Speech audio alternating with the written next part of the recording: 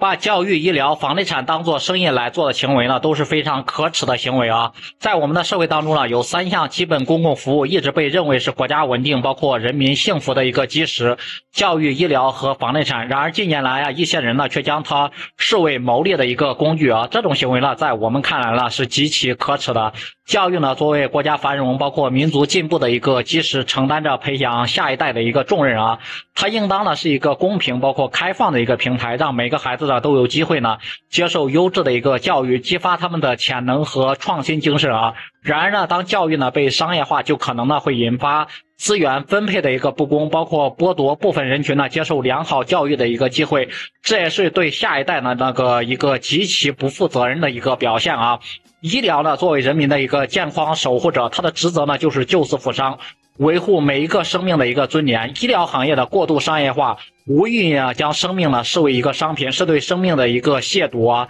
这会导致呢医疗费用的高涨，包括普通民众呢难以承受，也使得医疗资源呢过分集中，基层医疗服务质量下降。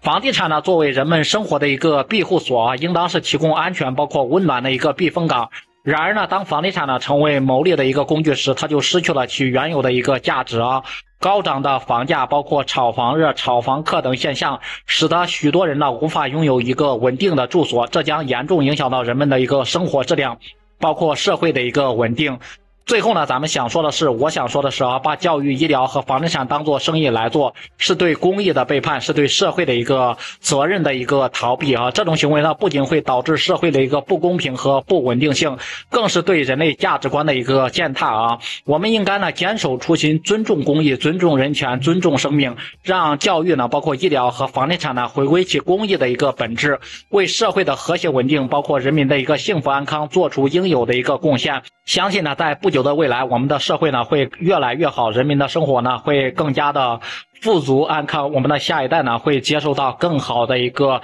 教育，包括享受到更好的一个医疗水平。不知道大家对此是怎么看呢？也欢迎在评论区里面留言讨论。